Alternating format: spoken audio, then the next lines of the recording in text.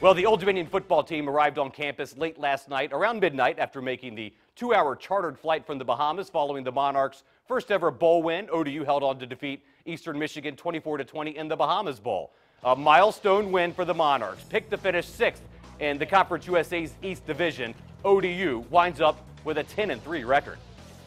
This team always remembered, first team never get a bowl game, and then first team to get 10 wins in Conference USA. So that's a big milestone for this program. It was much better than what I expected. I had no clue what to expect, and that feeling I felt after that game was over, after that last knee, it was something I've never felt before, and it was great. I hope this momentum will continue. I hope that I can keep this staff and this team together. When you have success, there comes opportunities for other people, and I've been challenged in previous years to try to be able to keep assistant coaches. This is the best staff I've ever had. These assistant coaches are really good, and guys are going to get interviews. It's going to be hard to hold on to them.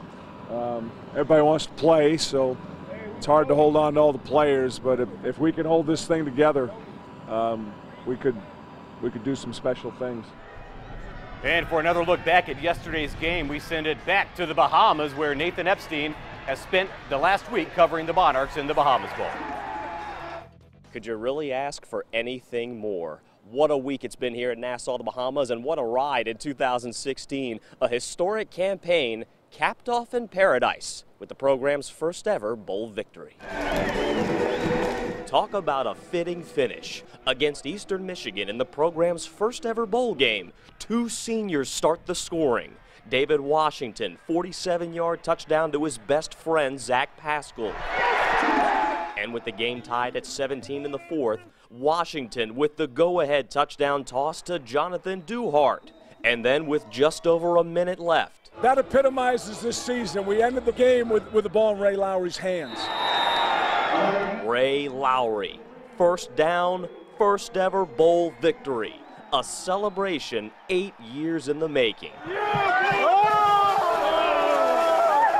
Really grateful to be able to coach this team. This group's been a lot of fun from where we started, being picked at the bottom, being 1-2, and I think we just became the 19th team in America to win 10 games. That's pretty special. We knew from last season with the FAU game how we lost. We wanted to just come back and take this year from last year, and I'm excited. I'm excited for this team, this whole program. Man, I'm just happy for the program, for the team, for the city, for everybody, for the school.